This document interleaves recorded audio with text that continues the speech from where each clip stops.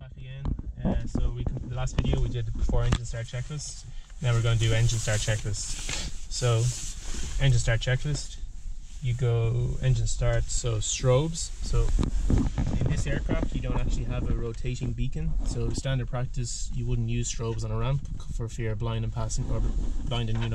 ground crew or other aircraft or other pilots. So normally you use a rotating beacon, but because we don't have a rotating beacon, we use strobes. So this tells other people stay away from us starting engines. So you go, strobes are on. Next thing is to check all circuit breakers. So here's your circuit breaker panel. So in this case, you can see here for a safety precaution, you have your start left hand, start right hand out. So you can see here when the circuit breaker is popped, you got a little white indication. So you have to press them in, make sure everything else is in.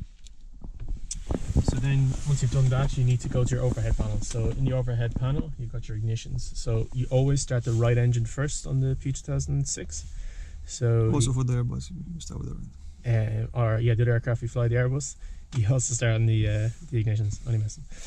So you go ignitions on, then you go right hand fuel pump on. So good practice is to always say, so right hand ignitions both on, right hand fuel pump on. So then you go clear. So here's your starter. He's got a little safety guard on it. So when you start the engine, there's a few things you need to do. So first of all, you check that the propeller area is clear. So you want to make sure that there's nobody around it. Then you want to give a good shout. So clear prop. Use the little window over here. Yeah, you can use this window here just to shout out.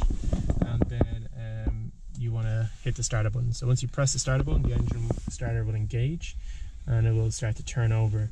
When you're doing that, you want to have your hand on the throttle. Always have your hand on the throttle during start, and you want to be watching the oil pressure. So you want to, within 3 to 4 seconds, you'll see the oil pressure jump up, maybe less, and you want to make sure that you get oil pressure. If not, it's you want to stop the start process.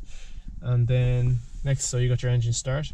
It'll take a few seconds to engage fully, and then once you've done that, you want to adjust your choke. So in this scenario, you had your choke up. So as you bring your choke up, the fuel is reduced into the engine, so you'll see a drop in RPM. So you want to keep that stable, and as you do that, simultaneously close your choke while just bringing up your throttle a little to make sure that you get 1000 RPM. So then once you've done that, the next is you select your field. So your field is here.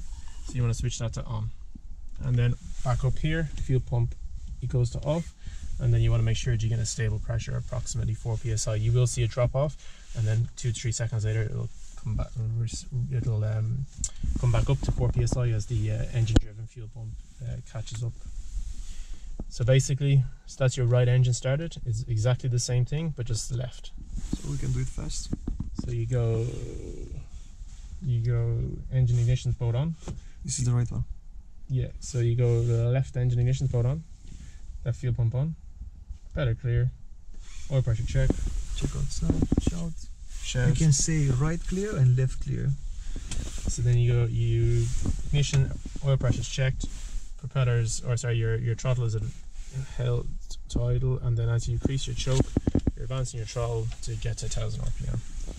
So that's done. So then your ESP volt, you want to check that your ESP volt light is out, which is down here. Hidden ESP volt light. If it's not illuminating, it's okay. Exactly. Some other, the older ones, they have it here on the door. Next, somewhere here it's. And then you go strobes off. Okay, so then you go for engine start checklist complete. And we are done with this. So see you in the next one. Yep.